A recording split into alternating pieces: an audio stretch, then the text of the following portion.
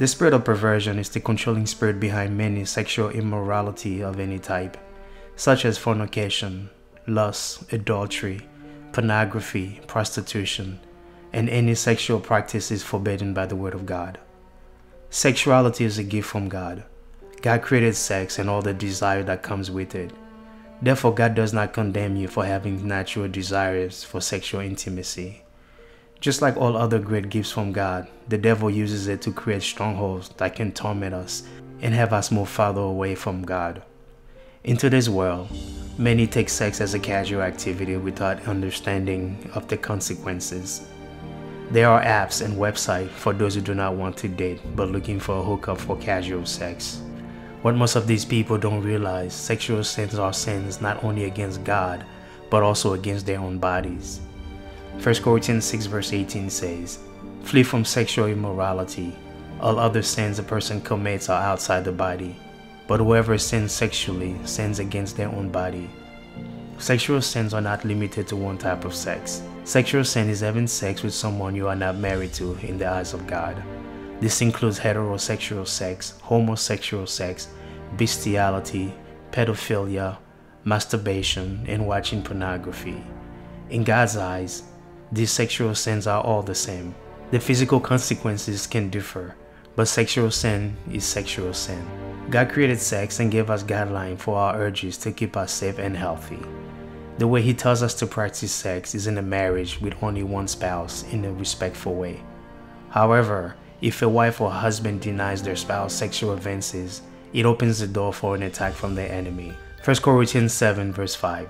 "Do not deprive one another except with consent for a time, that you may be forgiving, that you may give yourself to fasting and prayer and come together again, so that Satan does not tempt you because of your lack of self-control."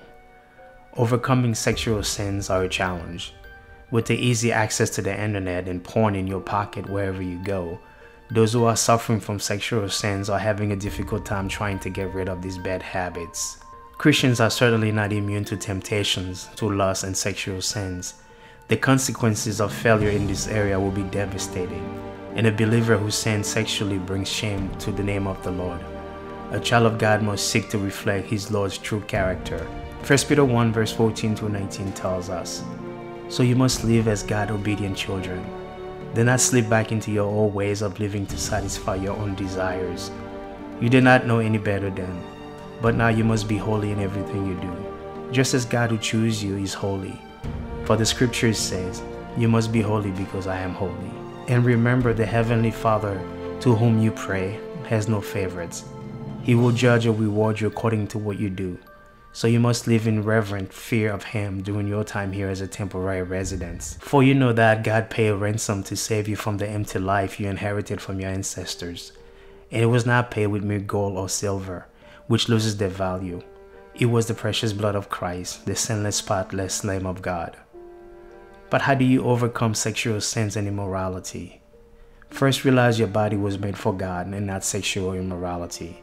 1 Corinthians 6 verse 13 tells us, "Food was made for the stomach, and the stomach for food." This is true, though someday God will do away with both of them. But you cannot say that our bodies were made for sexual immorality. They were made for the Lord, and the Lord cares about our bodies. You need to request help from God. Philippians 4 verse 6 says, "Do not worry about anything. Instead, pray about everything. Tell God what you need and thank Him for all He has done." You also need to get rid of anything that causes you to sin. Romans 13 verse 14. "Instead, clothe yourself with the presence of the Lord Jesus Christ, and do not let yourself think about ways to indulge your evil desires. Anything from TV programs to private internet access and magazines. Remove yourself from situations that lead to opportunities to commit sexual sin. 1 Corinthians 6 verse 18. Run from sexual sin. No other sin so clearly affects the body as this one does, for sexual immorality is a sin against your own body. Keep your thoughts on good things. When your thoughts become a problem, and they probably will, always replace an impure thought with a good thought, and understand that success is possible with God's help. Philippians 4 verse 8 tells us, "And now, dear brothers and sisters, one final thing, fix your thoughts on what is true and honorable and right and pure and lovely and admirable. Think about things that are excellent and worthy of praise." Repent from past actions and behaviors. Remember, repentance is a change of mind that leads to a change in behavior. There is a difference between being sorry you got caught and sorry you have sinned against God. Really fear God, because He is God and means business. He is gracious and merciful to the repentant, but will punish those who aren't. Even believers will be punished. Receive God's protection in faith, knowing that Satan will be putting temptation in your way to make you fail. Ephesians 6 verse 16 tells us, in addition to all these, hold up the shield of faith to stop the fiery arrows of the devil, and with his help, you can overcome. 1 John 5 verse 4-5. For every child of God defeat this evil world, and we achieve this victory through our faith. And who can win this battle against the world? Only those who believe that Jesus is the Son of God. 1 John 1 verse 9. If we confess our sin, He is faithful and righteous to forgive us of our sin and to cleanse us from all unrighteousness. 1 Thessalonians 4 verse 3-5 and 7-8. For this is the will of God, your sanctification. That is, if you abstain from sexual immorality, each of you know how to possess his own vessel in sanctification and honor, not in a lustful passion like the Gentiles who do not know God. For God has not called us for the purpose of impurity, but in sanctification. So he who rejects this is not rejecting man, but God, who gives His Holy Spirit to you.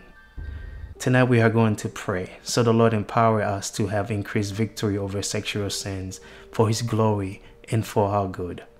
Let us pray. Heavenly Father, I ask your Holy Spirit to help me now to remember and to confess and renounce my sexual sins. Lord Jesus, I ask for your forgiveness for every act of sexual sin. You promise that if we confess our sins, you are faithful and just to forgive us our sins and cleanse us from all unrighteousness.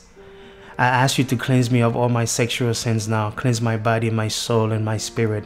Cleanse my heart and mind and will. Cleanse my sexuality. Thank you for forgiving me and cleansing me, Lord.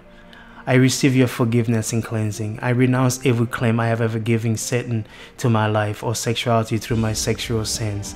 Those claims are now broken by the cross and the blood of Jesus Christ. Lord Jesus, I thank you for offering me total and complete forgiveness. I receive that forgiveness now.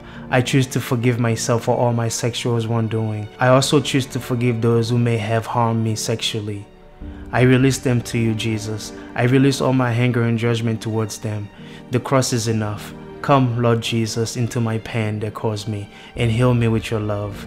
I now bring the cross of my Lord Jesus Christ between me and every person with whom I have been sexually intimate. I break all sexual, emotional, and spiritual bonds with anyone I had sexual encounter in my past. I keep the cross of Jesus Christ between us.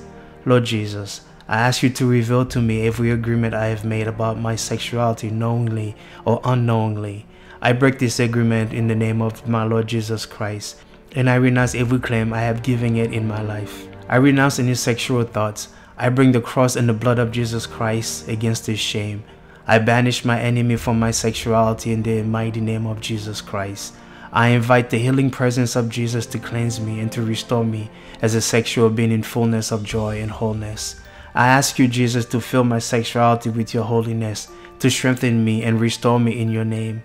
Lord Jesus, I now consecrate my sexuality to you in every way. I consecrate my sexual intimacy with my spouse to you. I ask you to cleanse and heal my sexuality and our marital sexuality and our marital sexual intimacy in every way. I ask your healing grace to come and free me from all consequences of sexual sins. I ask you to fill my sexuality with your healing love and goodness.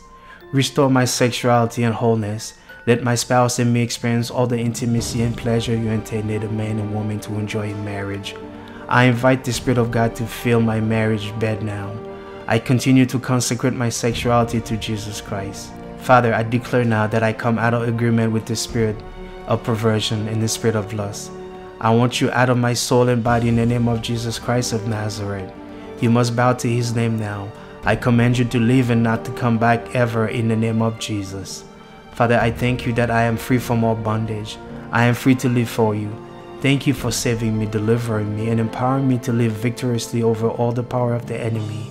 I pray all this in the mighty name of my Lord Jesus Christ. Amen.